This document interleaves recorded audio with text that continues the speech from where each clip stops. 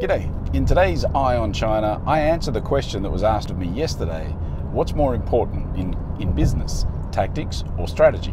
And believe it or not, I actually think it's tactics.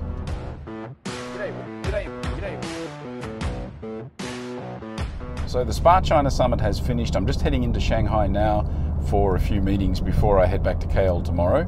And as I did a presentation on business strategies, and as we're in the land of maybe one of the most famous strategists of all time, the ancient Chinese military general called Sun Tzu, who wrote the famous book, The Art of War, I figured it was a good time to try and answer the question, what's more important, is it tactics or is it strategy? Now, Sun Tzu famously wrote in his book, The Art of War, strategy without tactics is the slowest route to victory, and that tactics without strategy is the noise before defeat. In short, saying that you can't really have one without the other, and if you don't have both, you're bound to fail. And whilst that's true, because they are very different things, essentially strategy is the what and the tactics are the how. And if you want to get real fancy, you can even have the vision before the strategy. So the vision is really the why, the strategy is the what, and the tactics are the how.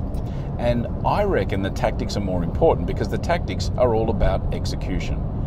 And it's, these days we talk about vision in business. What's our strategic vision?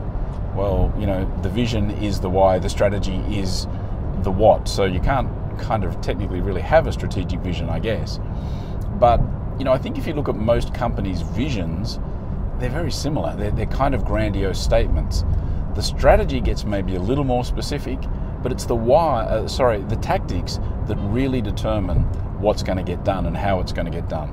And whilst I certainly would agree that we all need some visionaries in our businesses, there's not that many true visionaries around. We all would love to have an Elon Musk. We'd all love to have frankly, even a Mark Zuckerberg. The guy was a visionary, like it or not. But there's not that many of those people around. There's not that many Steve Jobs kind of folks around. Most of us, in most of our roles, have got to focus on the tactics because that's how we're going to get the results. Sure, somebody needs to set a strategy, but frankly, again, look at most of the strategies put down. A lot of them are really similar. The difference is always in the execution, in my mind, and that comes down to tactics. So that's why I'm saying tactics over strategy any day of the week. Alrighty, that's it for today. Thanks for tuning in. I will be back again tomorrow. See ya.